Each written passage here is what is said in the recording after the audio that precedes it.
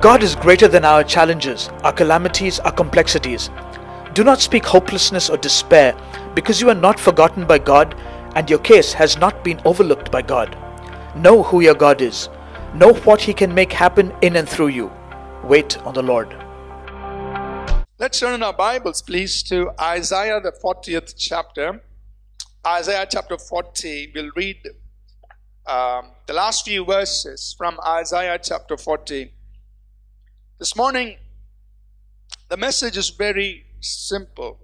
A very simple words that I want to bring to us. I just feel that God would want us to hear this morning. Isaiah chapter 40. We're going to read verses 25 to 31.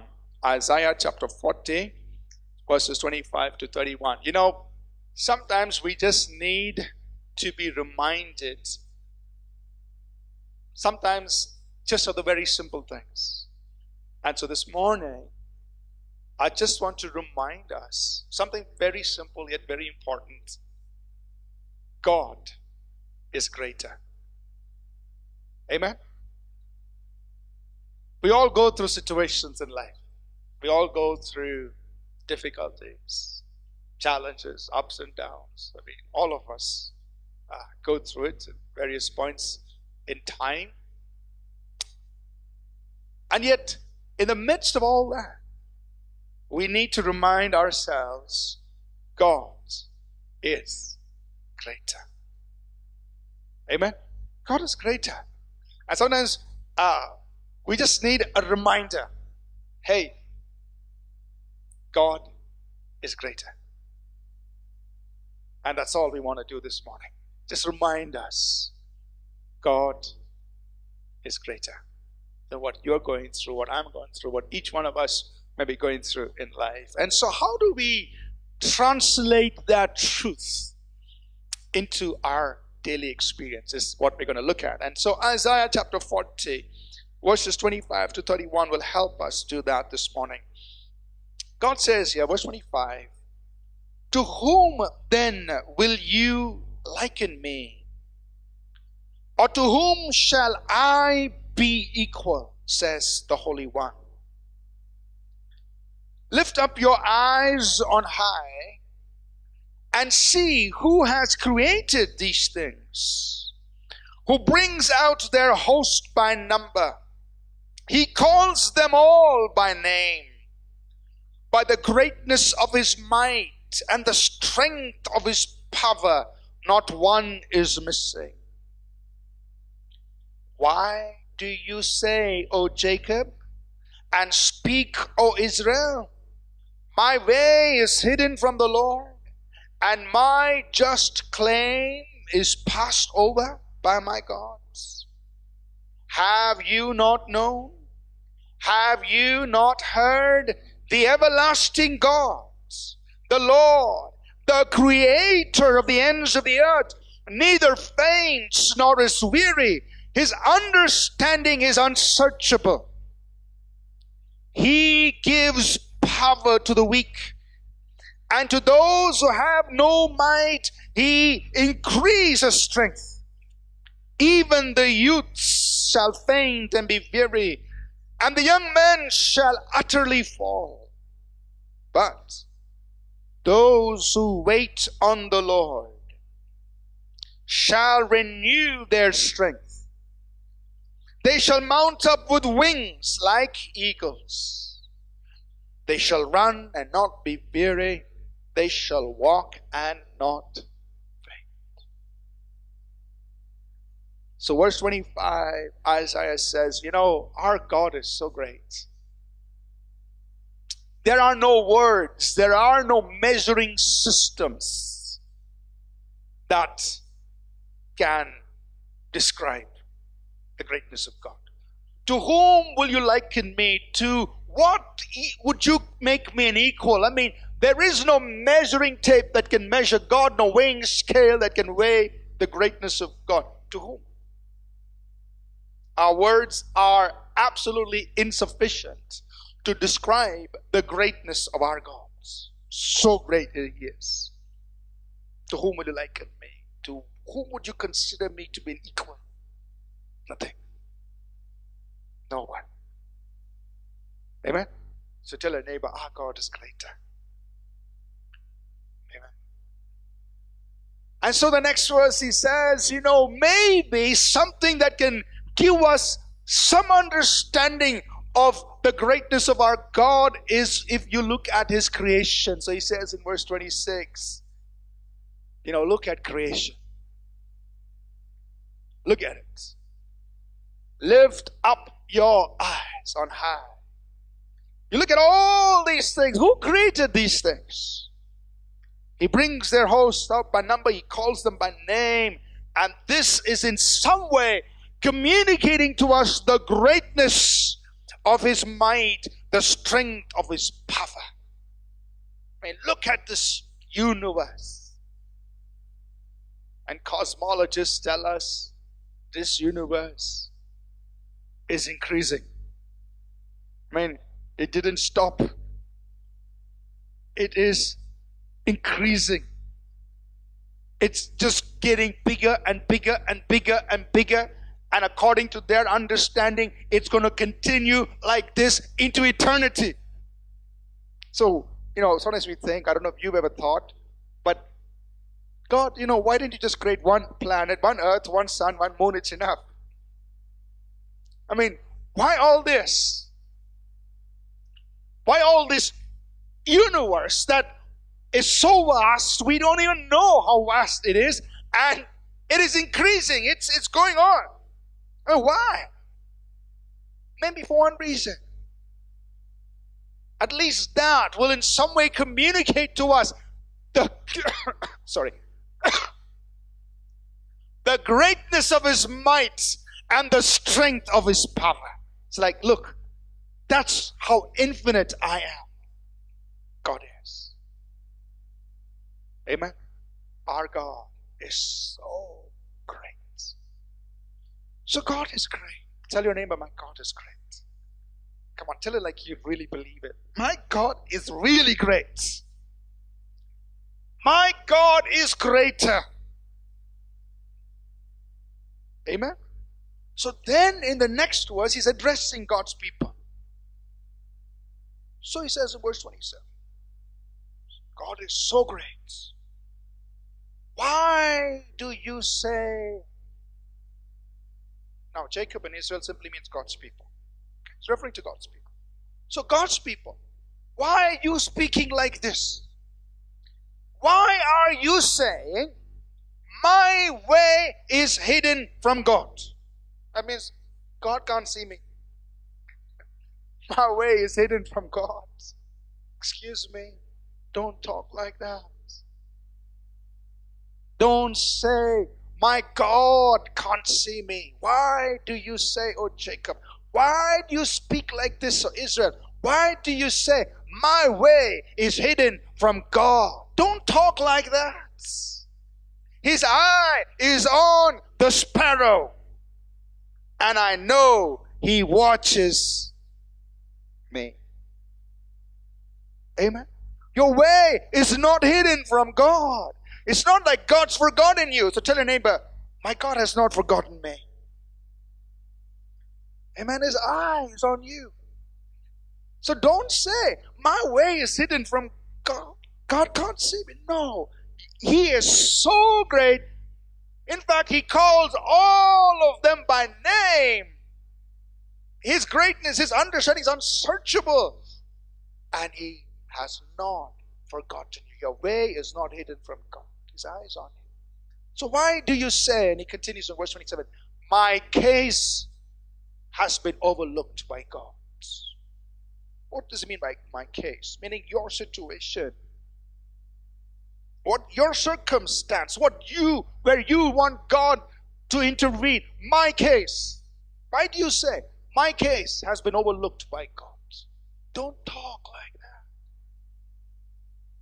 So let's say it in the positive. Let's say, my case has not been overlooked by God. See, he doesn't forget your case. He doesn't forget your situation, your circumstance. He doesn't. So don't speak like that. Don't speak hopelessness. Don't speak despair. Because in the next verse, he says, see, this is who our God is. Verse 28. Have you not known? Have you not heard? I mean, don't forget this. Know this. Remember this. The everlasting God, the Lord, the creator of the ends of the earth, he never faints. He does not grow tired.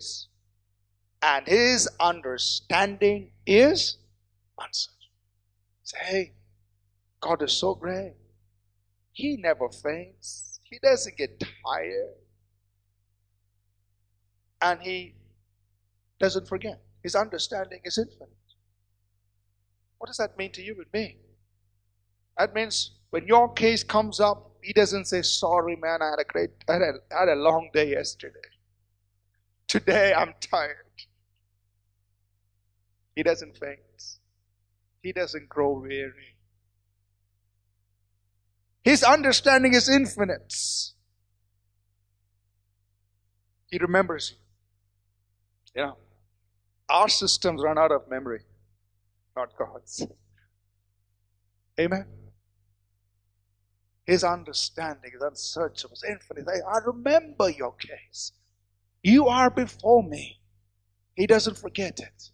This is our God. His greatness is unsearchable. His understanding is infinite. He doesn't faint. He doesn't get tired. He doesn't run out of power and strength to intervene in your life situation, in your circumstance. He doesn't. But in fact, what does he do? Verse 29. Instead, it says here, he gives power to the weak. Hey, you and I are the ones who are weak, and God imparts power to us. He gives us the power we need. And to those who have no might, he increases strength.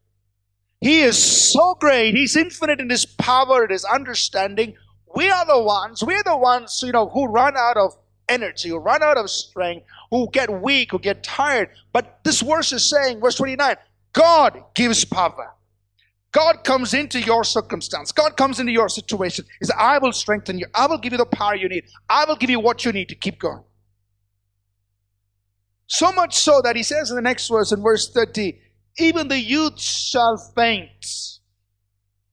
The young men will utterly fail. Meaning, in the natural, people are going to run out of strength, run out of power. But there is going to be these people to whom God is giving his power, whom God is giving his strength. These people, they will not run out of power and strength. Amen? And that's you and me. But then he gives us the secret in verse 31. Those who wait on the Lord, they will renew their strength.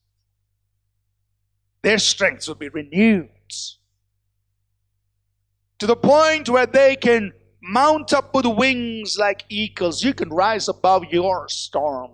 You can rise above your circumstance. You can rise above your challenges because God renews your strength. Those who wait on the Lord, they will renew their strength. They will mount up with wings like eagles. They will run and not be weary. The young men will utterly faint. But you will run and run and run and run and run and not get weary. Because you've been empowered by God. You will walk and not faint because you've been empowered by God. Amen.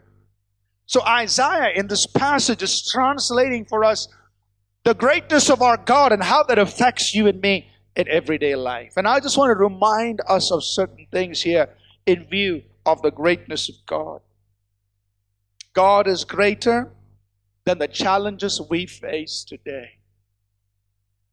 Some of us sitting here, maybe in the middle of life's challenges, maybe the biggest of challenges you've ever faced.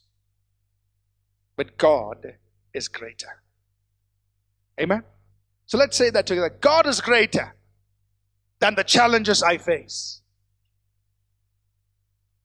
I don't know what the challenges are. Sometimes we have to face Goliaths. Sometimes we have to face some mountains in our way. Sometimes we have to go through some valleys. Sometimes we have to go through some dark nights. Whatever the challenges are. We all have that at different moments in life. But whatever your challenge is, God is greater than those challenges. Every mountain can be moved. Every valley can be lifted. Every dark night can be turned to noonday. God can do it. God is greater. So don't say in the middle of your challenges, my way is hidden from God. God forgot me. Don't say, my case has been overlooked. Don't speak like that. You are God's. God is for you. He's greater. And He will empower you in the midst of your challenges. God is greater than our mistakes and the mess we've created for ourselves. You know, for some of us, we are responsible. Right? Hey, we messed up. I don't think there's anybody who's gone through life without ever making a mistake, who's been on target on every decision. No, look, we've all made mistakes. But God is greater than our mistakes. He's greater than our mess that we put ourselves in. There is no problem that is so complex that God can't unravel. Now, you and I may not figure out the way. You and I may not be able to, comprehend a solution to the problem that we find ourselves in, but it is not too big for God. God is greater. Amen? So let's say that together. God is greater than my mistakes or my mess. Now, this is not a reason to go and make mistakes or create a mess. But look, if you have made mistakes, if you're in a mess that you've created for yourself, don't get discouraged. God is bigger. God is greater than that. There is no situation too complex that He can't unravel, no pain too deep that He cannot heal. There are no scars He cannot remove. He's the one who gives beauty for the ashes we've created for ourselves. He's the one who turns our mourning into dancing. Our God is greater. Our God is greater than all the time we've wasted and let slip away. For some of us, that's our problem.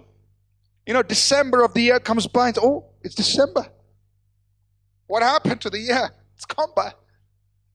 And sometimes it happens for a few years before we wake up and we realize time is gone. And then we tend to slip into, regrets. But I want us to understand that even time, this whole issue of time is not a problem for God. And we don't understand it, but this is what the Bible says. The Bible tells us that God is the great I am, which means He lives in the eternal now. You and I have a yesterday, you and I have a tomorrow. God does not. God lives in the eternal now. Eternity past, eternity future for God is the eternal now. He is the I am. For you and me, He is Alpha and Omega. He is the beginning and the end. He's the first and the last. But for God Himself, He has no beginning. He has no end. From everlasting to everlasting, He always is. Say, Pastor, I don't understand. It doesn't matter. He says, guys, I want you to know how irrelevant time is to me. 1 day is like 1,000 years. 1,000 years is like 1 day. Go figure it. Basically, He is saying time is irrelevant to God because He dwells outside time. He is at our beginning and at our end at the same time. Amen. And such a great God, the Bible says, our times are in His hands. So let's say that together. My times are in His hands. this great God, to whom time is irrelevant. Your time is in His hands. Which means He can do what He wants to do with the time of your life. He can compress 10 years into 10 days. Here, take it. Say, God, that would have taken me 10 years to do. Yeah, I'll give it to you in 10 days. He can accelerate things in our lives to the point which shocks us, because time is in His hands. That's why He says, the years that the locusts have eaten, I will restore to you. That means, look, the years that have been wasted away, I can bring it back. You say, God, how? Don't worry, your times are in my hands, God says. Amen. So look, all of us may have done things in our lives that, oh my God, so much time God wasted. I wasted so much time on this. Oh God, I should have done this 10 years ago. I should have done this, time. But God is greater. Amen. He is greater. So you take that issue of time to God. Say, God, restore to me the years that the locust has eaten. Restore to me, God, what has slipped away. God is greater. So don't live in regret. Don't live in the I should have, I could have. Sometimes when you talk to people, all they say is, I should have, could have. Don't live in that. What's gone, God can restore.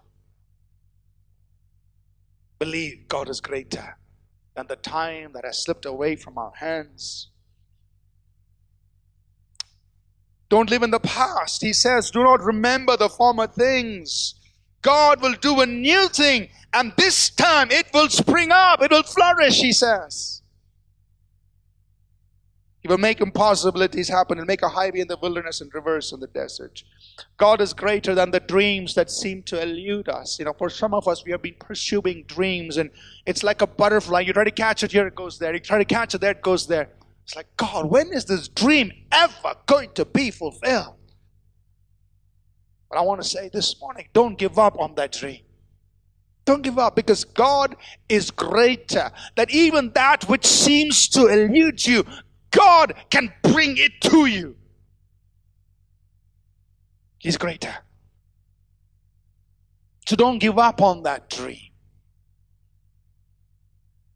If you delight yourself in the Lord, He will give you the desires of your hearts. He will do it. So you delight yourself in God. He is greater than all the impossibilities that seem to keep your dream away, and the doors that seem to be closed. He can open up. He can take care of the lack, the insufficiency, the shortcomings you see. When He opens a door, no man can shut it, the Bible says. What He brings into your life, no man can take away. When He lifts you up, no man can put you down. When God blesses you, no man can reverse it. Amen. God is greater. God is greater than the calamities we've been struck with. Jesus said, in the world you will have tribulation. So sometimes things happen. It's not your fault. Sickness, sometimes financial problems. Things happen. Calamities. They come. But in the middle of those calamities, you and I can say, God is greater. He's greater than the storm. He's greater than the losses. Some of us, I don't know if there's anyone here, but in the recent floods that have happened, in overnight, things are washed away. Now, 1 week people had so much. Next week it's all gone. It's washed. It's gone. The loss is huge. But in the middle of that, there's one thing we can affirm. God is greater than this. It's greater.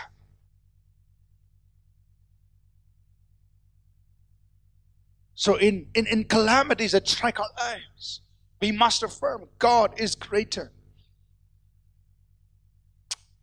God is the one who, like Joseph, he gave him his Manasseh. He can give you your Manasseh, causing you to forget the pain.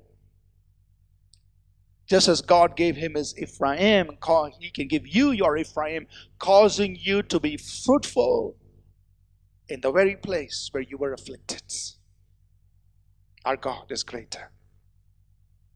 What the devil or what people meant for evil, God can turn it around for good.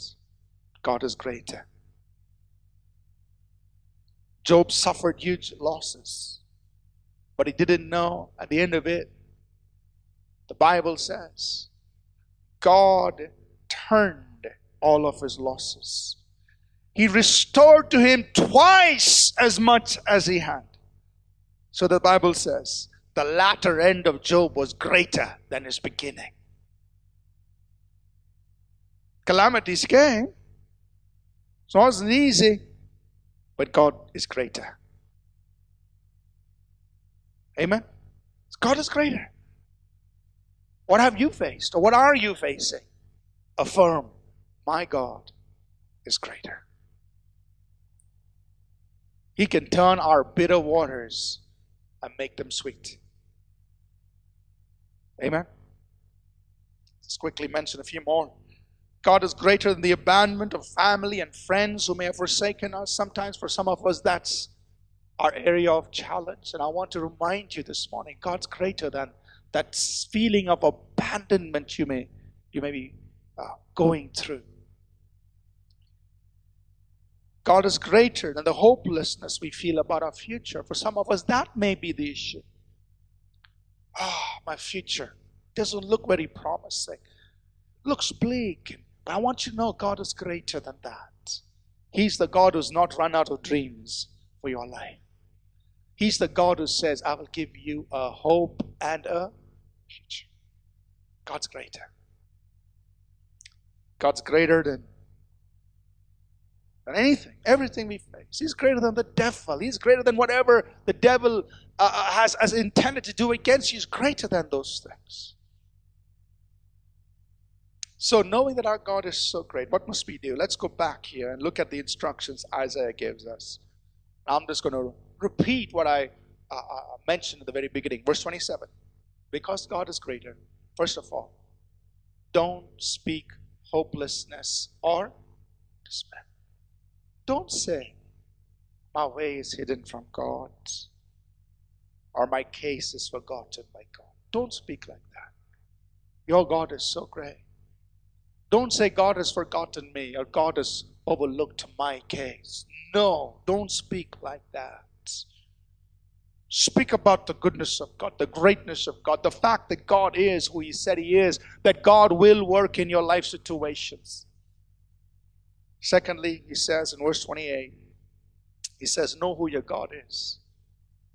He says, have you not known, have you not heard? So don't forget who God is. He is this creator God. He is this everlasting God. He never faints. There's no shortage of power. No shortage of solutions. His understanding is unsearchable. Don't forget who God is. Then he says, the next thing, verse 29 and 30. Know what God can do in you, for you, and through you. Because He is the one who gives power to the weak. He gives strength to those who have no mind. So think in those terms. Think as a person empowered by God. Think as a person to whom God is giving strength. To whom God is giving power. Dream like that. Think like that. Because God gives power to the weak. Amen? So when I think about APC, here's what I do. When I'm praying, when I'm with God, I say, God, one day there will be thousands coming to APC, to all our locations.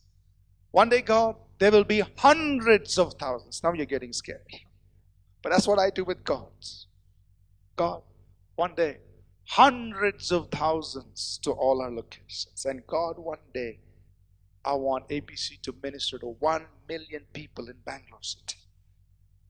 That's how I talk with God. Amen? See, but Pastor, you've been working 18 years, not happened. Doesn't matter. When the time comes, it maybe he needs only 18 days to do it. Doesn't matter to God. Doesn't matter to God. But this is how I engage with God. Why? Because He gives power.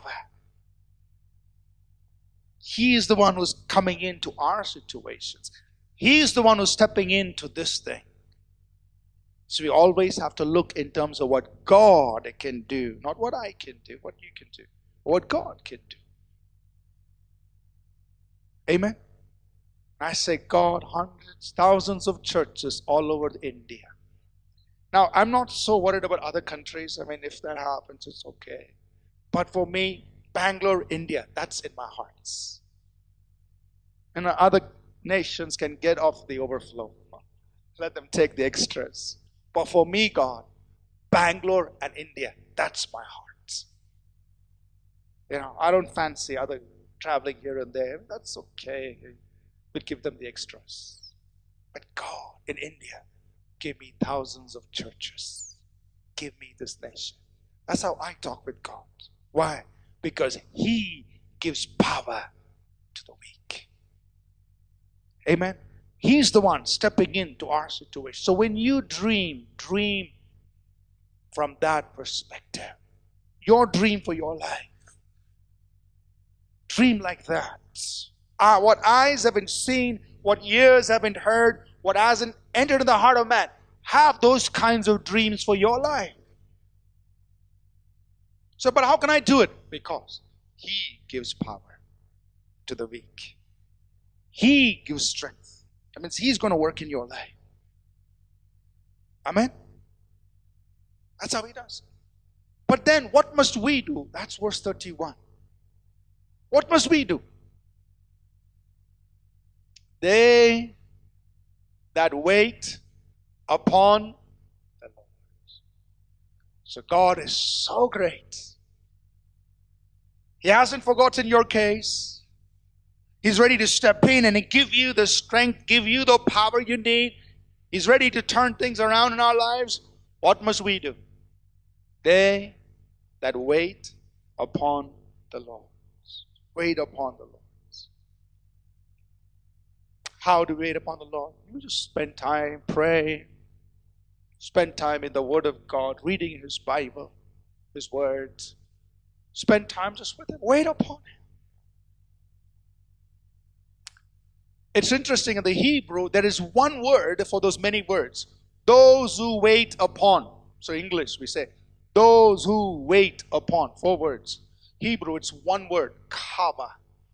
And the word kava simply means to be intertwined, to bind together. The picture is that of if you have a single strand, it breaks very easily. But when you take many strands and bind them together, you have a strong rope. Can't break. That's kava. So those who wait upon simply means those who intertwine themselves with God. Those who bind themselves together with God. Jesus put it like this. I am the vine, you are the branch. If you abide in me, I abide in you, you will be very fruitful. You put it in a different language. But the idea is the same. That you and I just get connected with God. You intertwine yourself with God. You bind yourself. Wait upon the Lord. What will happen? our strength will be renewed. But when our strength is renewed, it actually means our strength is now coupled with His strength. Are you understand? It doesn't mean you get more of your own strength. It means you've been now intertwined with Him. So in the renewal of your strength, it's not God gives more of yourself. He gives more of Himself into you. So when you walk now, you're not walking with your strength. You're walking your strength totally intertwined with His strength. That's why the Bible says you're going to mount up with wings like eagles. And you will run and not be, your battery is not going to go out of charge now. Because it's been intertwined with an unlimited power source. So you're going to run and not be weary. You will walk and you will not. Why?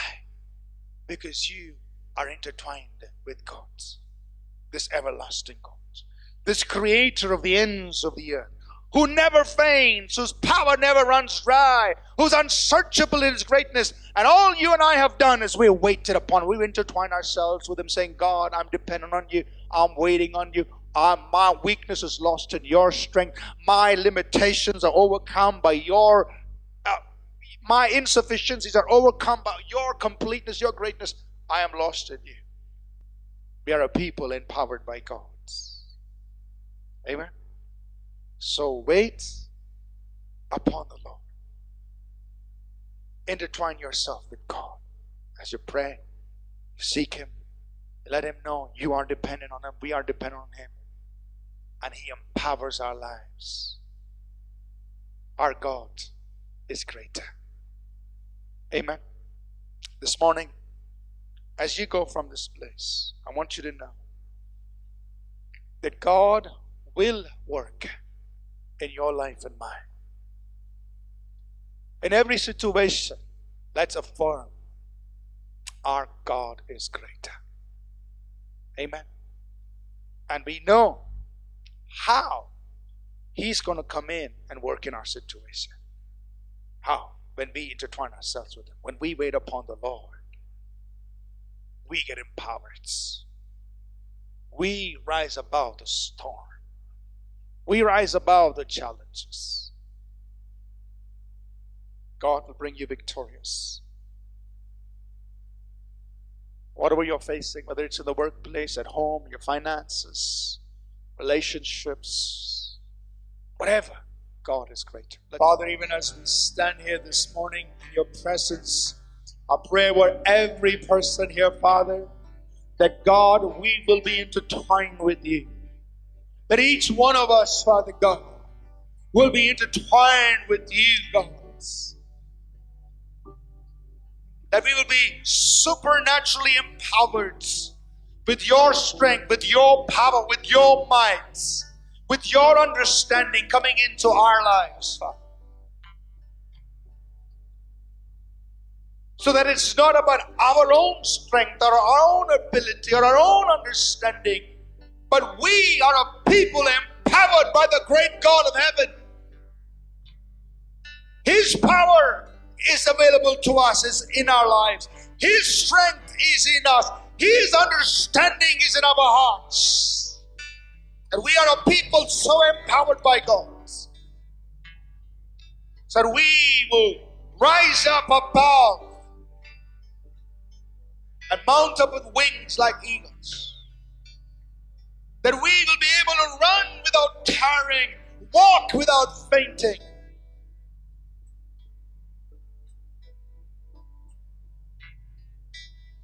Father, in the name of Jesus, I speak over every person here. I speak the shalom of God into our lives. I speak the blessing of God into our circumstances. I stand against every assignment of the enemy I stand against every evil work that may have come against us. I stand against every scheme of the devil. I stand against the calamities, the difficulties, the challenges, the mountains or the valleys. And I say in Jesus' name, let the blessing of God invade. Let the works of the darkness be destroyed and cast off of our lives. And let the blessing of God invade our worlds, our lives. Bless your people. Prosper your people. Open doors for your people.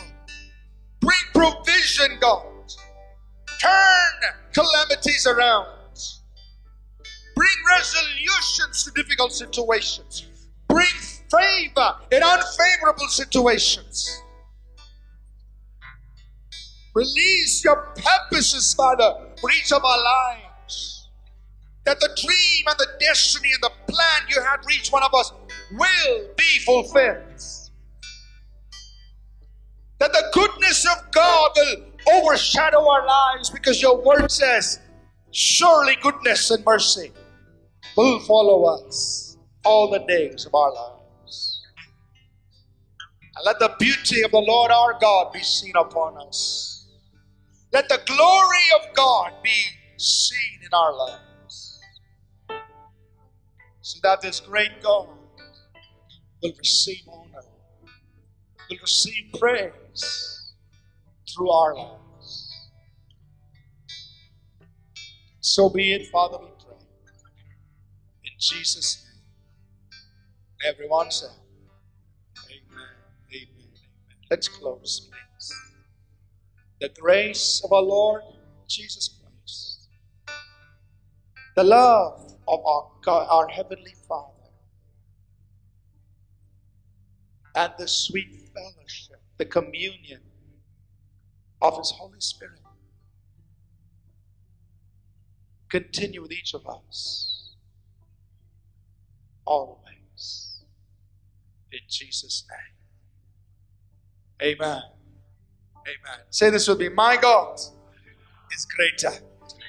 My God is greater. Amen. We trust that this message was a blessing to you. We would love to hear from you. You can email us at contact@apcwo.org. Also visit our website apcwo.org for additional resources. Thank you for listening, and God bless you.